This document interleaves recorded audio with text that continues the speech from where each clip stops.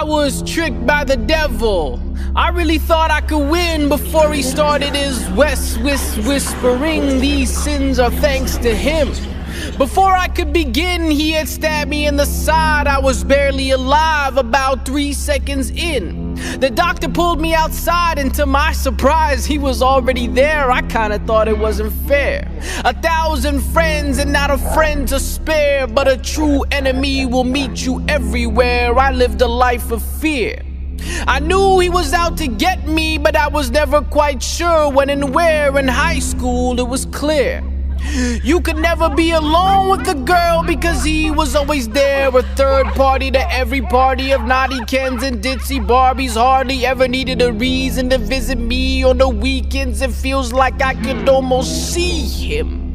It feels like he is running through my veins, like my yawning entertains. My life has never been the same since I uncovered this conspiracy to keep me away from heaven's gates. I almost thought it was too late. I thought it was the bottom of the ninth until I heard a statement that Allah loves those who repent. These words were heaven sent. Even for a sinner like me, is it possible that I could be free when even my father got deceived? It's hard to believe the devil just suggested they should eat from the tree. Are we really that naive to deny his jealousy? He is an open enemy removed from the heavenlies, so don't just blame Eve.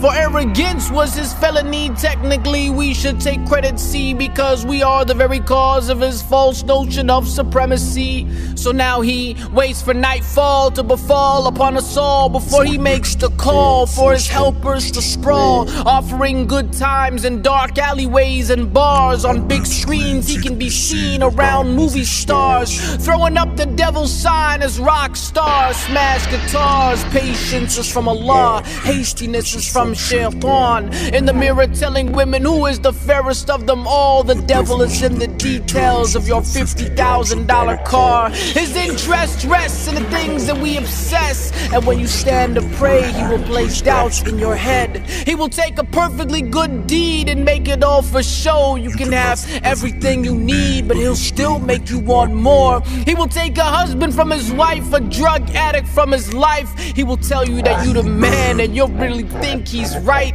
He will make the righteous fight despite their insight. He is the reason why you can't get up to pray at night. He ties his 3 knots tight, and to his delight, he will gladly make a deal with you for the right price. In Ramadan he is gone, but we still sing all his songs. Bad dreams are from him, and he eats with his left hand. You can see him from afar, getting chased by a shooting star. He loves procrastination and laziness, the friend of an atheist. He is the DJ at the party telling everyone to drop it low. He is the boyfriend promising you that nobody will ever know. He is that guy on YouTube writing all those stupid comments about our deen. He is the reason that masjid board member never wants to leave. He will promise you the world, but he doesn't own a seed. He will whisper in your ears things he wants you to believe. Come on sister, loosen up that hijab. Let your hair catch a breeze and don't be extreme. Those jeans will make you every man's dream.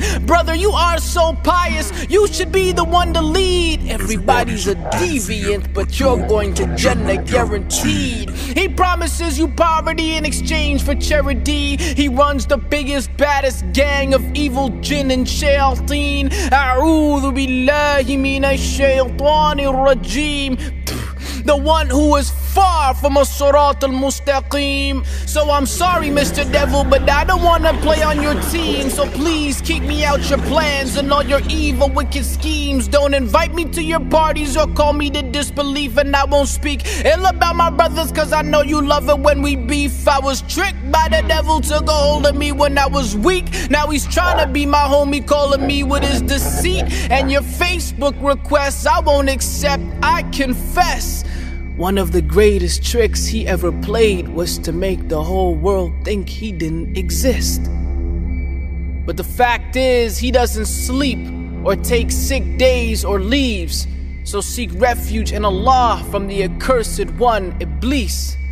And if he asks you for a ride, then you better say never, because a ride with the devil might last you forever.